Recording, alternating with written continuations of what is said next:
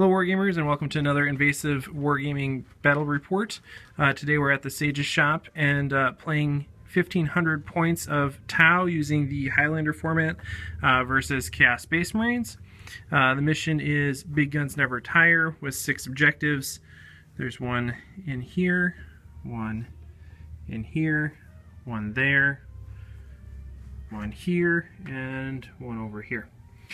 So check the liner notes for complete army lists, and I'll see if I can seize. Right now my opponent is going first, and I do not. So, on to turn 1. Alright, halfway through turn 1.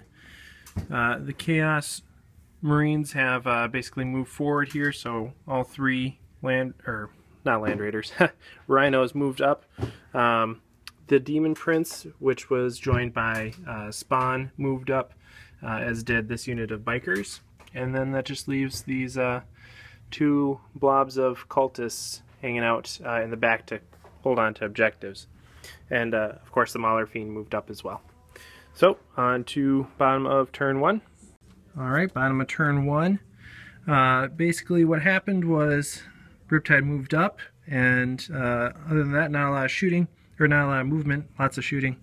The command unit threw down some marker lights on this Rhino here, which the Riptide used to lay down 2 melta shots using his Nova reactor. Now, of course, even though he's ballistic skill 9, he still missed one of his melta shots. So that was enough, though, to take out the Rhino. Got explodes result, and did a couple wounds to the Marines inside with that. Then he continued to lay down a pie plate right here, which did not benefit from the marker light, seeing as it didn't have a target anymore, right? The Rhino was gone. So that scattered, but still took out all but one of the Marines and did 1 hull point to the Rhino. The rest of the Crisis team was able to put 2 hull points on this Rhino, which was finished off by a missile from the Skyray. Then the Broadsides were able to take out most of the Marine unit there. Other than that, not a lot happened. Still waiting to see if I can kill enough stuff before it reaches my lines in order to avoid combat, but I think that's probably unlikely, especially with these guys back here. So, moving on to turn 2. Alright, halfway through turn 2. Again, the Chaos Wave advanced. The Daemon Prince left the Spawn unit, moved over here. He's jump infantry right now. Or jump monster screecher, rather. The Mauler Fiend moved up, charged my Riptide. Would have taken 3 hull points in the charge from Overwatch, but made his demon save. So this guy made it in combat with the Riptide and did 2 wounds, enough to win combat, and was able to catch him in the end of combat. So no more Riptide. Makes me very sad top layer. But moving on to bottom of turn 2. Let's see, I have 2 units of Kroot coming in, maybe. Nope. And then a Remora. Remora comes in, so that's good. Alright, on to bottom of turn 2. Alright, bottom of turn 2. Remora came in and was able to wreck this Rhino. The command unit split fired. The Crisis Suits shot at the Spawn, and the marker lights shot at the Daemon Prince here.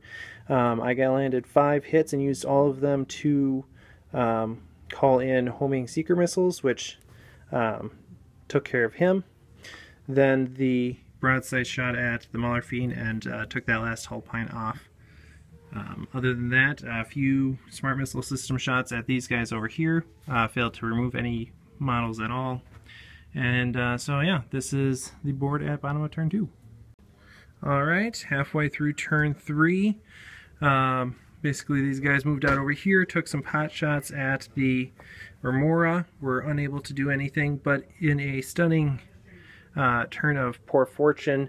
Both this plasma guy and the plasma guy over here got hot and killed themselves.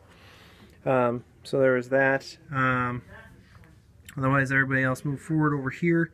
The spawn and the bikers were charging. The bikers went first. I elected not to overwatch because they needed 10 inches, and luckily for me, they did not make their charge. Then the spawn charged the broadsides, and everything overwatched and was able to take out the spawn and the charge. So, getting on to bottom of turn 3, here's the board. Alright, turn 3 we decided to call it.